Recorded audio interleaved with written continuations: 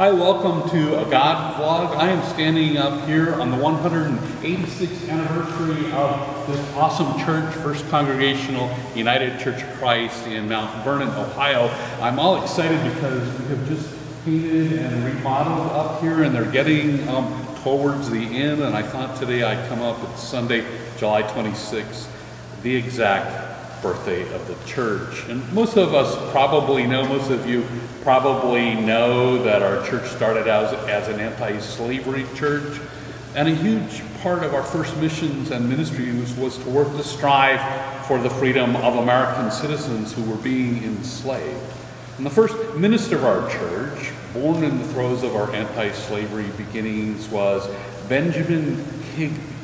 And the church actually began in a barn near Bangs, Ohio, and then met in a house near where the church is now. And then we met in a Methodist church that used to be on what later becomes the high school ground we now know as the old high school.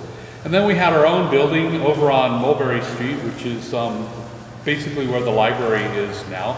We were in that space, and we occupied that church from 1835 to about 1867. And we began with the name the Free Presbyterian Church. The First Congregational Church is the name that we took in 1849.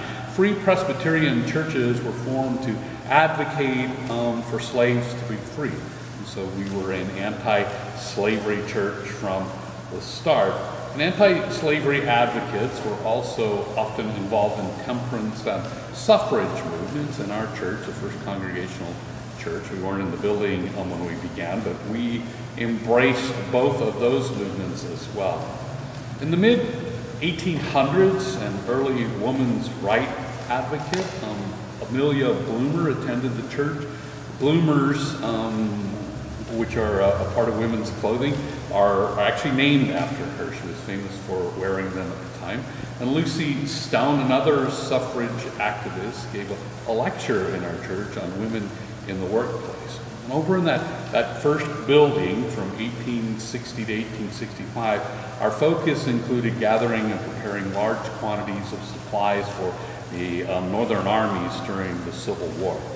And then shortly after the Civil War ended, in 1867, we sold our church structure and we moved out into, believe it or not, what was then the library, which used to be right across the street there from where our church stands now. We were in the library for a year while the new building, this one that we are in, was finally completed. It actually took 3 years to build this building, and after that 1 year in the library, we moved into this apartment in 1868. They actually used to call this area the audience room, and we call it the sanctuary.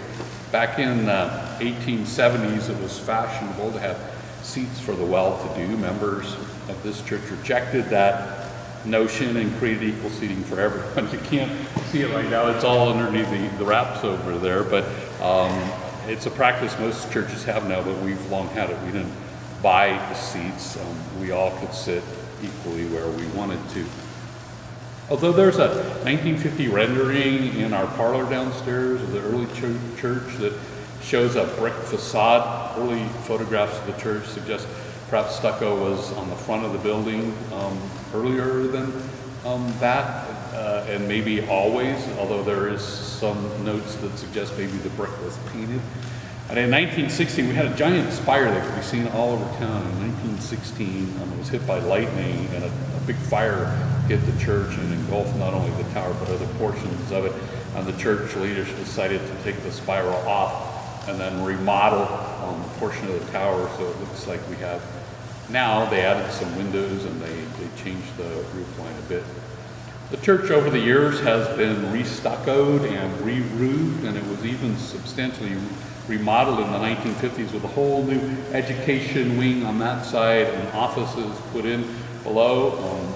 We've had the interior painted before, I'm sure, on a number of occasions. I know 10 or 15 years ago they painted it in here, and since I've been here, we've repaired the bell. We got it ringing for the first time in a dozen or more years, and we repaired the bell tower, and we fixed the social hall below, and of course we're just finishing painting this with There's new lights, there's a new speaker system being put in, new sound and heating and cooling projects that are being completed up here.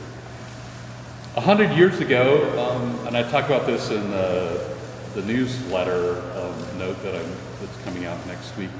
100 years ago, there was a pandemic that closed churches as well. I'm pretty sure this church was among them. There's hope in that fact because this church survived and thrived after all of that was over. So on this 186th anniversary of the church, let us pray that someday sooner than we think, we will all be able to safely return to in-person services. And don't get me wrong, we are still thriving and surviving and being church, but we miss seeing each other and being with each other and worshiping together with one another and providing up close and personal love and care. It is very important. I miss all of you. I know that you all miss the church and one another. Thank you for joining me. Please keep the church and one another in prayer and go in peace, knowing that you are loved and that you matter much. Happy anniversary to First Congregational United Church of Christ. Peace.